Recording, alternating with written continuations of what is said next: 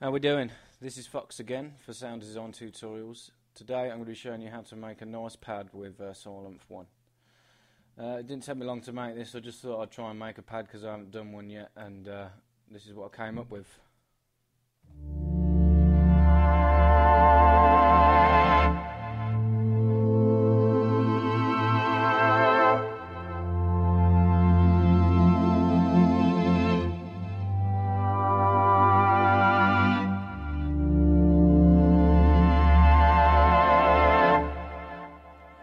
Quite a spacey sort of pad, fair bit of movement with an LFO on the pitch and the volume, quite a lot of effects as well, distortion, phaser, chorus, delay and reverb.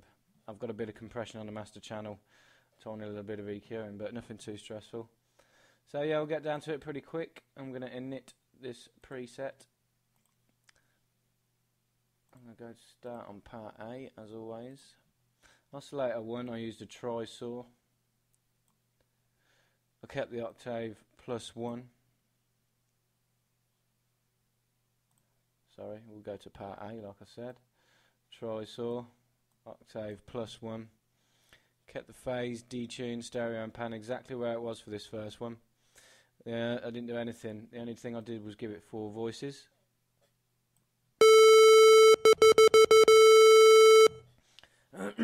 Oscillator 2, I used a standard triangle wave. I gave this 4 voices as well.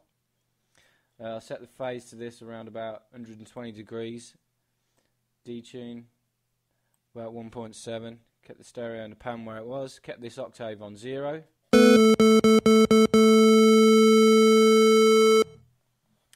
going to go ahead and set the envelope up now because it's a pad we want quite a long-ish attack. Sustain level on full and a bit of release to about 4. I'm going to copy this and paste this to part B. We're going to use the same amp envelope to control both.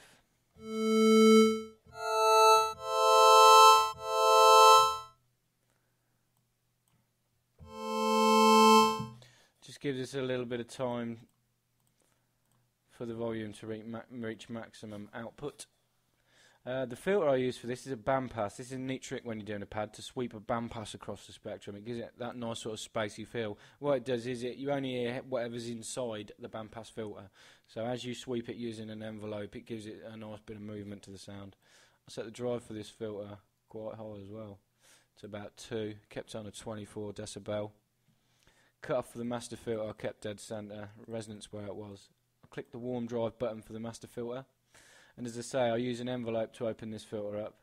I'm going to set it for cutoff A and B because I use the same envelope to do both filters.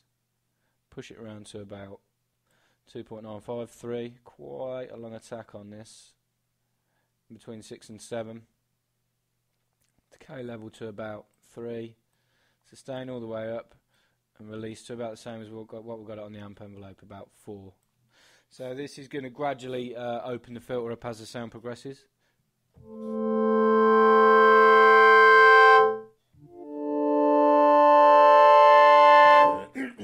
Excuse me. Okay, we'll go to part B now.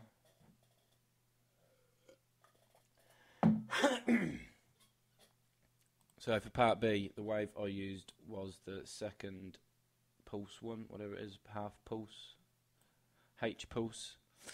I set this down 1 octave to give us sort of the lower elements of the sound. Push the phase around to 180 degrees, give it a nice bit of wideness, and the detune around to about 1.9. Stereo and pan exactly where it was. I gave this one 6 voices to really beef up the lower aspects of the sound.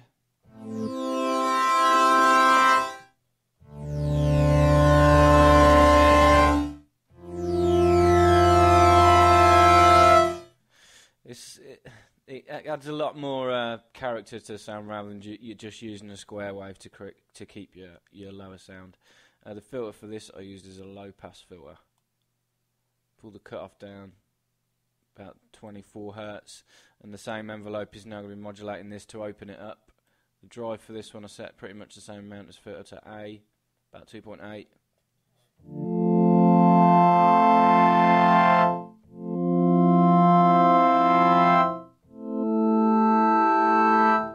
Need to push the polyphony up to maximum because we're going to be playing some quite big chords.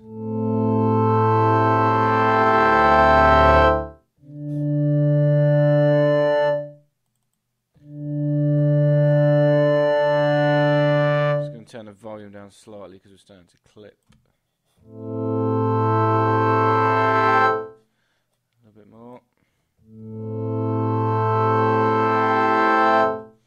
You just want to find that happy medium, so you're just sitting below the red. You can see on this limiter down here when it starts to clip.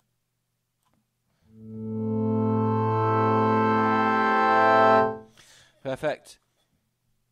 Oscillator B2, I pulled down 1 octave as well to help give me some more lower end, and this one is a bog standard saw wave. The voices are set to 4. I detune this quite a lot, about 5.7, no phase, volume, all of the volumes on full, so with a saw wave as well.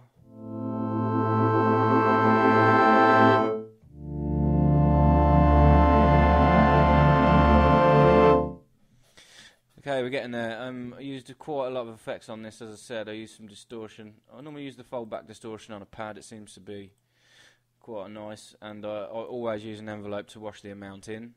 I pulled the dry wet back to about 25%, so I'm going to set mod envelope 2 up for the distortion amount. I'm going to use this envelope to push this round as the sound progresses. So the amount for this, it's not going to be that much really, about 1.8, so it's going to push it round to about there. But it just helps warm the mid part of the sound up. It's a nice little effect. Pretty much the same envelope as what we got for mod envelope 1, just a slightly longer attack on this. No decay. It's a stone level on full, no release.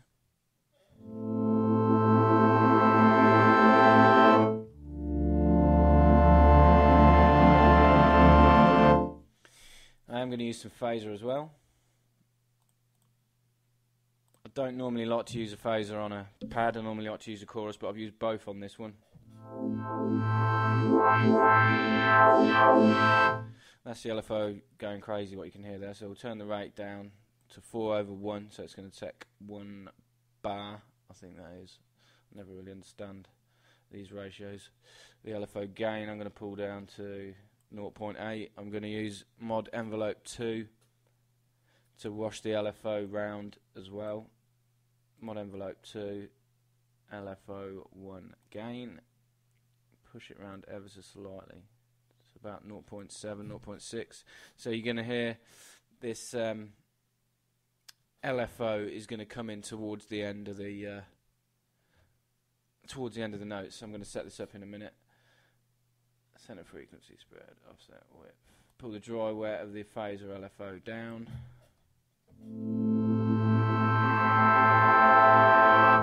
Yeah, sorry, I was getting ahead of myself there because I see LFO in here. I've set this up. I use LFO 1 to control the pitch and the volume for oscillators A and B. We're going to go ahead and set this up now so you can hear that, and I'll do the rest of the effects afterwards. So yeah, I kept it on a sine wave. Push the rate around to 1/8, so it's quite quick. Offset gain all the way down to 0.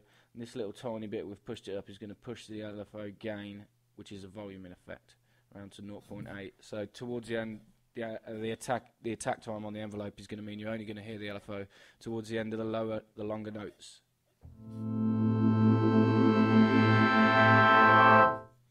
We need to set a destination, and it is pitch AB. And volume AB, so the pitch and the volume of both oscillator A and B. Tiny little bit on each, probably 0.5 on each.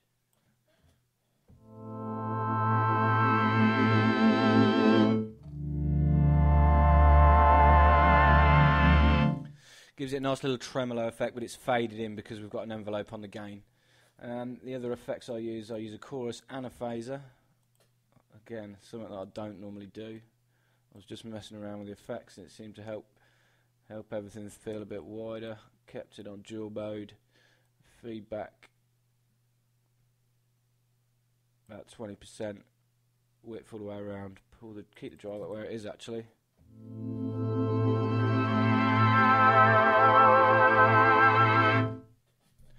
I use a delay as well. Get a delay on ping pong. Give it a bit of low cut. I only wanted it to delay the higher end of the sounds. Push these around all the way around so they're both on half notes. Smear them to about 3%. spread dead center, pull the feedback back a little bit, and the dry back to about the same, about 40%.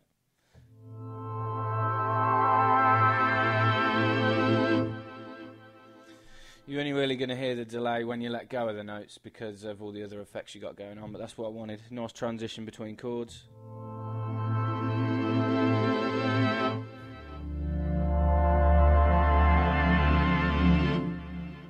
I use a reverb as well. I really like the reverb within Sylenth. A lot of people say that they don't for some reason. You just got to be careful with how you use it. You got to don't use any pre-delay. It's a real jittery pre-delay in this, and keep an eye on the size. Anything sort of above 6 or 7 in my eyes, you're really going to start to wash over the sound. Pull the width back as well, and the dry wet back to about 42%.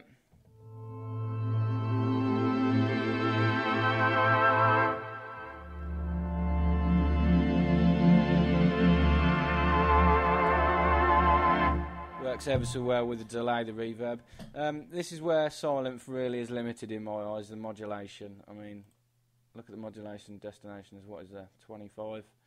When you put into context, this new synth I've got called Synth Master has got 600 modulation destinations. It's just, I can see why people use Sylenth as a beginner's tool because it's real basic and easy to get to grips with. It's not what I started on, but believe it or not, I jumped straight into massive. I watched a few tutorials and got straight into that, but yeah, I can see why people use it. It's a real versatile synth Sylenth, but a bit limited in the modulation.